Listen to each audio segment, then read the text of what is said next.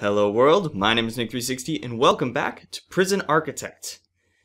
We finally have a release date for version 1.0 of Prison Architect. So I'm so excited for the changes in 1.0 that'll be coming up. Anyway, back with our tutorial series, we're going to talk about cloning and micromanagement. In bureaucracy, we have clone here, and we're going to start that. And we have micromanagement, which we're going to start that as well. Now, while those are researching, I'm going to explain some quick changes I made to the prison if you've been watching from the beginning. I've added these two buildings, and we're going to do some stuff with them very shortly. I also cleaned up the showers so they all have shower heads. I expanded and put some bins in the kitchen.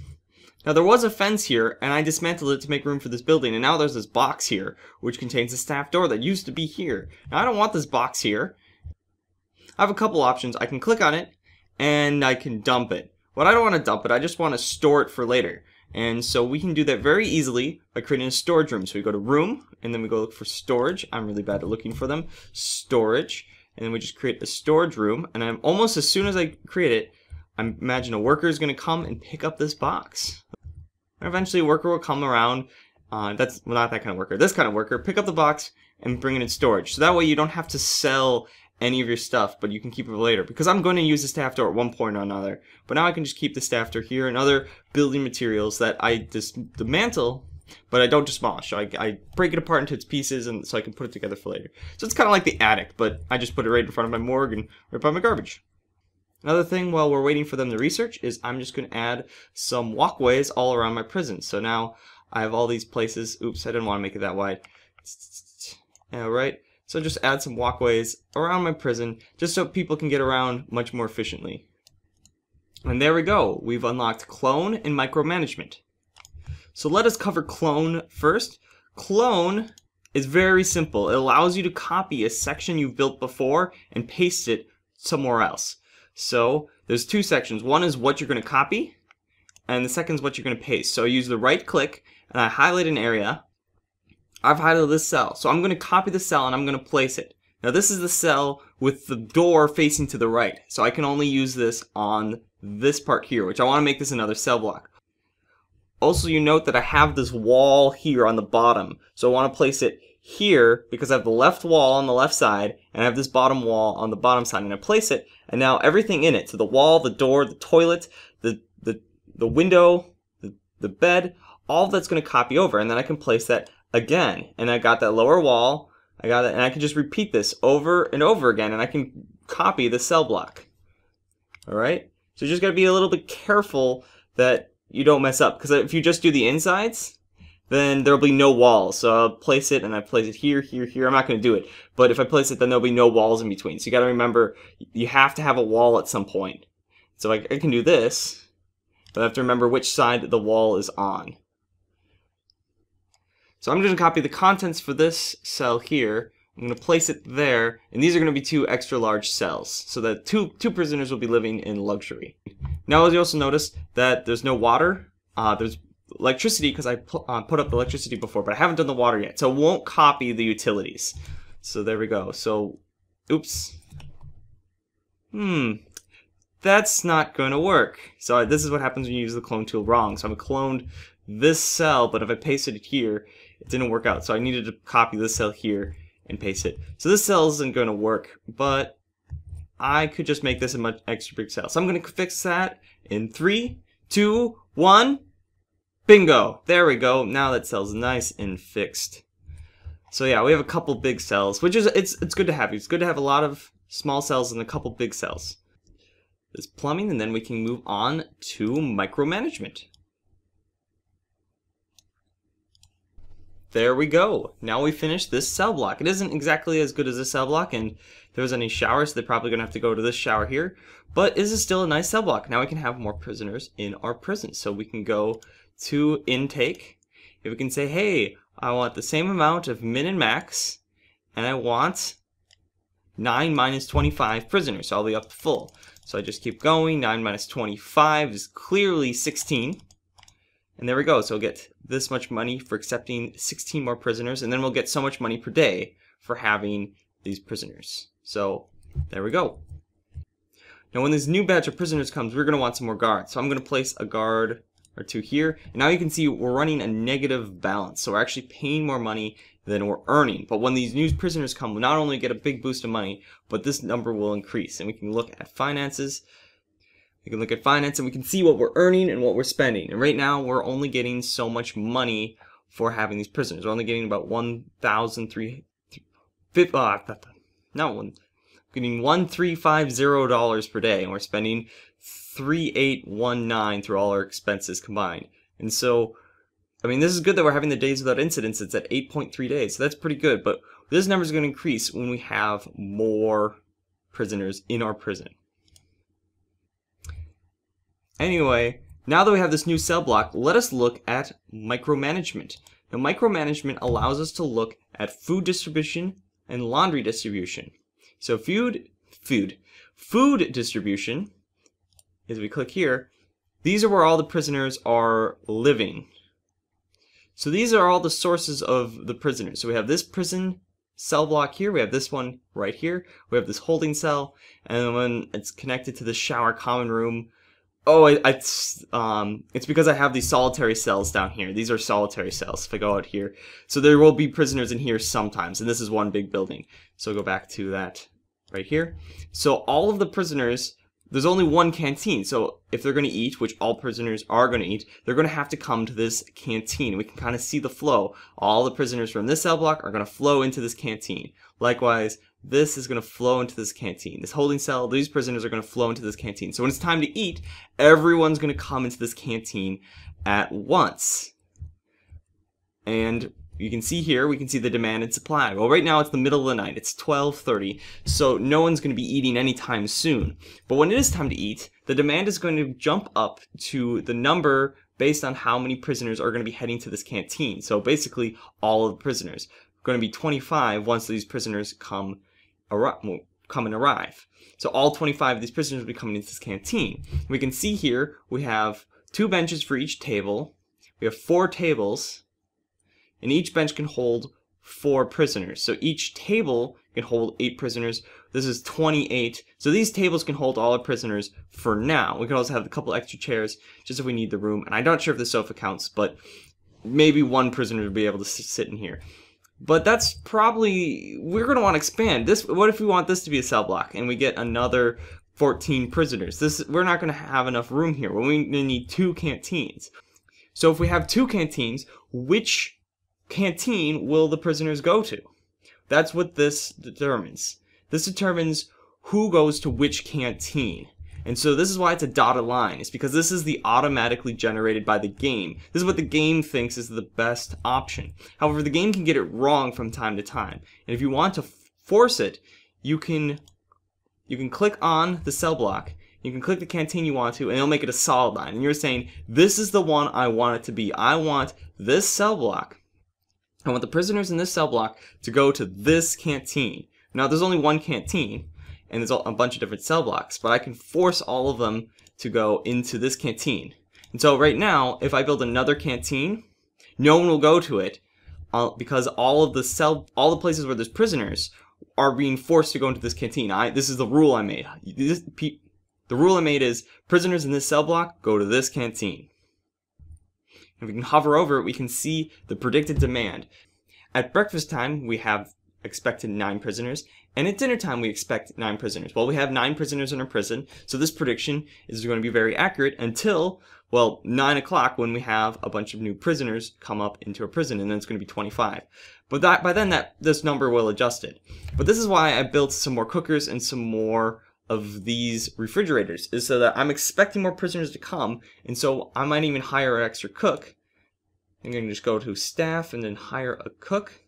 So now I have 3 cooks. There we go. Now they can cook a lot more. In fact, I'm just going to hire 1 more. Generally, I like to have one cook for these cookers, and then it's generally 2 fridges per each of them, but I think this is going to be good in fridges. Maybe I'll put another extra fridge there, but this is generally the right idea. I have 1 sink, so it's not, I might put a sink here. I don't know exactly the proper, most efficient kitchen. All I know is that you can look at micromanagement, and you can look at food distribution, and you can see the demand and supply, and if the demand is higher than supply, you need to either expand the kitchen nearby, or you need to build another kitchen so that you can meet the demand. If you're not meeting the demand, that means you're going to have hungry prisoners. So this is a tool that lets you look at how to feed your prisoners. There we go. Now it's getting close. It's 4 hours before 8 o'clock. And at 4 hours before, we get to see the demand. And this is when the cooks will start cooking. So we hired, I think, 2 cooks. So now all the cookers are preparing. They're taking the food out of the freezer and they're putting it in the pots. They're cooking it up. And then once it's prepared, they're going to take the pot and they're going to bring it out onto the serving tables, and the prisoners are going to eat it. I should have probably explained this. I probably already explained this already in like the first episode, but in case you didn't understand how the kitchen works, this is how the kitchen works. We can see in food distribution, we can see how much they've cooked up already. So right now they cooked up 6 meals. Well, we have 9 people who are going to be eating here. So, well, now we have 7. Once it gets to 9, then we're good. And so this is how the game developers were able to figure out, using the supply and demand, this is how they're able to make sure that the cooks wouldn't have to cook too little food or too much food. They can predict the supply and adjust to it. Or they can predict the demand and then make a supply based to it. That was actually a really big problem. If it wasn't for this flow chart, it was really hard for the game developers to figure out who is going to go into which canteen. Alright, and now we can see that it's turned green. So yellow means it's being cooked. Green means it's cooked. So right now we have 6 meals that are already ready to eat. We had 9 that were being prepared, but now we actually have 6 that are ready to eat. We can keep going, and we'll just speed this up. 8, and then 9. There we go. And so you can see it's in balance. We have 9 meals, and we have expecting 9 people from all around the prison. There we go. Now our prisoners have entered. These new prisoners are going to come and have 2 trucks. And then all the prisoners are lining up. Half of them should be normal securities in these orange uniforms. Half of them are going to be minimum security, and it's going to be in these gray uniforms. And they're all coming into this room here. So we covered food distribution pretty thoroughly.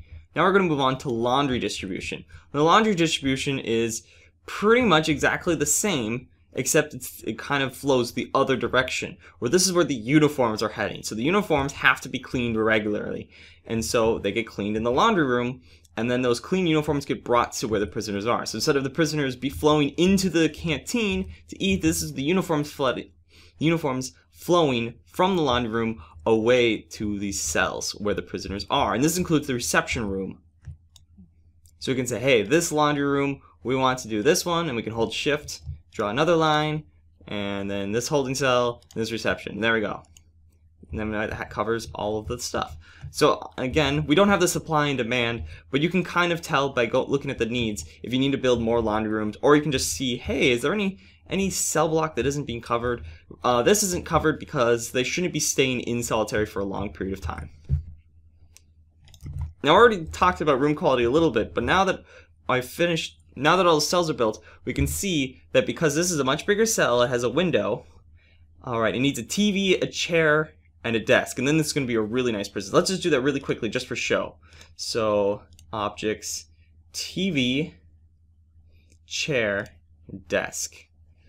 This is going to be a little cramped, but I'm sure the prisoner won't mind too much. I would rather have a bunch of cool stuff in my cell and then not have a lot of extra room. Let's see. TV, and then the desk. Yeah, the desk is a little awkward. Maybe I should... I'll put it here for now, but just pretend it's up against the wall and it makes sense. I mean, you could kind of go around the desk, and then there's a workout, whatever. It doesn't look really good. This is where this is the part of the game where I feel like I'm a little manipulative, where I'm just cramming everything in here. I'm doing this to show you what it's like to have a really, really nice cell, and so we can look at it for micromanagement. But there we go. This cell is now going to be really nice. And we go to room quality. We can see this is a 7 cell, and it's way above average, versus this cell is above average as well. And this is cell 3. This is 3. This is average. So we have a 7, a 4. This is another 4 cell. 4. These are above average. 3 is around average, and everything else is below average. So these 4 cells are going to have our 4 nicest prisoners in it, and then these other cells are going to have the prisoners who wish they were as nice as the prisoners in these 4 cells. These 4 cells, and then this one just has someone who might be in one of the 4 cells once. This one's the runner-up, one who didn't quite make it. We talked about prison labor. It's not strictly under micromanagement, but just a refresher, you can control how many people are working in a room by clicking on the left mouse to add more people and the right mouse to reduce the number of people. Another thing that micromanagement lets you do is when you go to programs, it allows this edit schedule button to appear. So we click edit schedule and we can see everything that's been scheduled. So right now, this is our parole hearing we added. This is our workshop safety, kitchen safety, pharmaceutical treatment for drugs. And so as you can see, these all start at 1 p.m. So no one prisoner can do anything, but we can actually if a prisoner wants to do both the workshop safety and the pharmaceutical treatment of drugs, they can't. They both start at 1 p.m. But we can move this. So we can left click it and we can slide it down and we move it there. And we put a little blue dot. So when you place something, when the user manually, again, these are auto-generated. So I just said start a program and it picked what it thought was the best slot. And it put it in this green bar here. And this green bar actually is my work. So if I go to my regime, you can see from 1 to 4, that's my work. And so that's when programs can be offered. So work doesn't necessarily mean you're putting the prisoners to work. Sometimes work means come and join these classes. Now I made a horrible mistake. I forgot to turn off the prison intake, and so now I have way too many prisoners. Ooh, this is not good. Now I'm going to leave it like this. I'm going to turn off intake so I don't have even more. Intake off. Just good. None. But yeah, we're going to see some problems start arising in our prison. So yeah, people are going to want a lot of sleep. We could probably make this a big holding cell and put in tons of beds just so prisoners can sleep. But that's tacky and lame and would only be used in emergencies. I might do that, but I want to finish up this tutorial. So back to edit schedule. So this blue dot means we've pinned the program here, which means it's fixed. I want it at this time. I want this class to begin at 3 p.m. And if I hit the reschedule all programs, the schedule might shift around. And if I change the work hours, for example, and I want it to work to start an hour later, well, these programs won't start in work time. And so the classes won't be offered anymore. And then the game will yell at you like, these classes aren't going to work at these times. And you're going to get really frustrated. You just have to hit reschedule all programs so that everything fits in the right schedule. Unless it's pinned, it won't move when it pins. Now, if you don't want to pin it, you just click the blue dot and it won't be pinned anymore. But generally when you move a class, it's going to be pinned because the user, the player, says this is where I want it to be, and the game respects your decision. But then you can also choose to opt out to say, hey, I'm placed it here, but now that I place it here, you can choose what you want to do with it if I ever want to adjust later. So we can go to the common room. Nothing's happening at 3 o'clock, but we can create an alcoholics meeting. And we can choose to unpin it if we want. But now, well, that's one of the classes. And I didn't talk about it before, but this class that I just created in the scheduler, you need a psychologist. It's 2 hours. Everyone has to sit in a chair. That is a requirement. So how many chairs you have is how many people can go to this class. So if you have no chairs in your common room, well, you can't have any of these group therapy sessions. And it's $200 per session, but now that I have 40 prisoners all living together, yeah, I'm going to want to have classes to help out the alcoholics. I mean, I expect that even if only like a third of the prisoners are alcoholics, that's still going to fill up the entire class. And lastly, we can go to deployment, and this deployment scheduler has now been added because of micromanagement. Now, what does this mean? So right now I only have one guard deployed, and he or she is always going to be at this entryway, acting as sort of the door opener and also just the extra security. So make sure that once things are in the prison, they're not going to come out, but also allows workers to come in and out efficiently. Now, during work time, there's going to be a lot of prisoners in the workshop, in the laundry room, in the cleaning cupboards, and they might want to steal stuff, and, they might want to do all these awful things.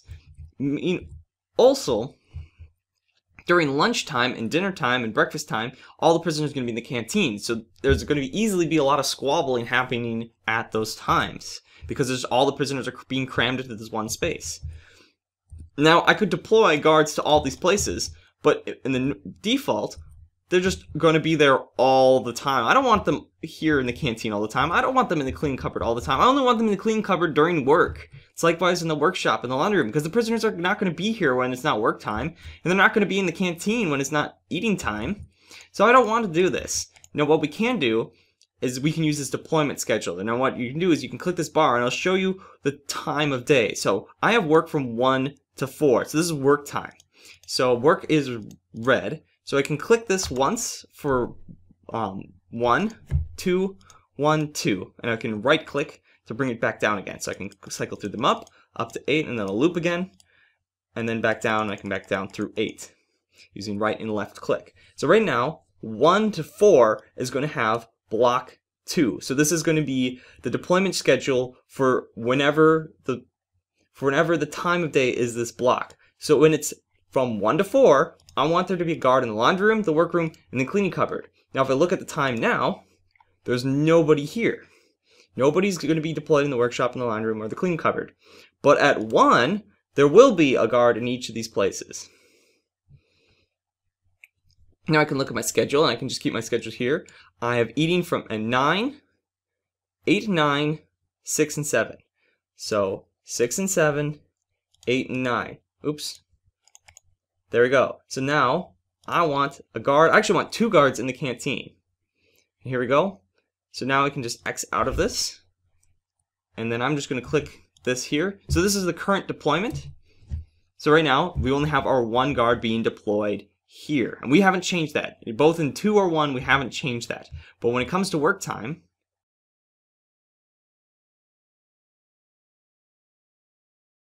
I didn't redo this every day. I don't have to do this every day. Now automatically, automatically, when it's work time, or 1 through 4 specifically, guards will come to the workshop, the laundry room, and the cleaning cupboard. Now we can speed up time a little bit, just to speed through work time. And so now we can go through a day, and now the prisoners are going to come here, they're going to work. We could sell this wood. This is actually a lot of money. I'm just going to show you a quick trick. You can go to objects, sell objects. You can sell all this wood. We just got $8,000. So yeah, that's a good idea. Now there's more room to put the new goods, and we can sell those as well. There is a trick I'll cover in a later episode, how to do this automatically without having to manually sell them. But you can also just click on it and sell it for the money it's worth. Alright, so it's still work time. Okay, so it's 4 o'clock. Look what happens to the guards once 4 o'clock hit, well, 4:01 in particular, after work time. Watch what happens to the guards at 4:01. They're going to move away, because they're not going to be deployed there anymore. There we go, and if we go to deployment, oh, sorry, at 5:01, not 4:01. Okay, whoops, that's my bad. So at 5:01, they are going to be moving. 5:01, and all the guards move. And now it's free time, so the guards just kind of go around randomly. This prisoner just went up to the fence, which means he was stealing stuff that was thrown over the fence. So we're going to search him. And the guard's going to come up. He's going to search him. And he's going to be thrown into... At 6 o'clock, so now it's eating time, so there's going to be 2 guards in here. Yeah, here we go. He was caught. He was caught with luxury. So someone threw his cell phone over the fence. Now there's going to be 2 guards deployed here. We go to deployment. Bam. It's eating time. 2 guards deployed here. No guards deployed in then these other areas. And there we go. And we can do that. We can create a block for everything. And it doesn't have to be strictly to anything. I could have, if I just want, at 1 in the morning, I want 2 guards in the canteen. For whatever reason, I can do that with this 1 here. Also, if I want to, with deployment, I can segregate our cells. So right now, minimum security can only be located in this cell, and medium security can be only located in these cells. So I can segregate my prison based on security level. So now when it's time to sleep, only minimum security here and medium security here, which is all the prisoners have. I go up here, we only have these 2 types of prisoners in roughly equal numbers. But since I have so many extra prisoners, they're all going to be crammed in here and unhappy anyway. Yeah, and I've expanded the yard a little bit too to add more facilities to accommodate more people, but I don't think it's going to be quite enough. Yeah, this is a problem. We're going to have to fix this in the next episode. But anyway, I think that's all the time we have for today, so thank you guys so much for watching. If you have any questions, just leave a comment down below. Thank you guys so much for watching, and I will see you next time.